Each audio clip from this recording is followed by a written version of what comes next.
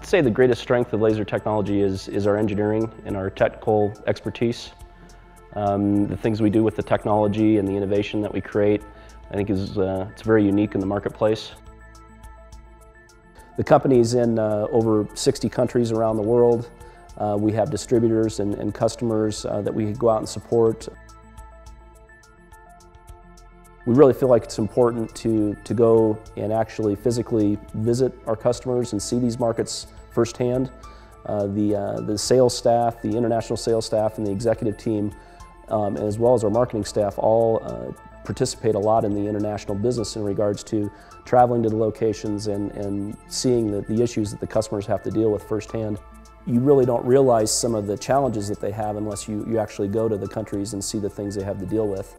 One of the issues is obviously looking to address any needs of the customers. Sometimes we'll come up with new technology that's very innovative, and when you do something like that, sometimes we'll come up with things that don't currently exist in the marketplace. So it's not always easy to find out, ask an opinion of somebody in the market for something new if they've never seen that piece of equipment before. People that come to LTI, they tend to stay at LTI. I myself started fresh out of college and have been there for 22 years, and it's really my only job, and there's a lot of people at the company that are similar. I think just the general attitude that we'll do whatever it takes to get the job done. We're not satisfied with just making something work. We always strive to make it better and make sure that the quality is there.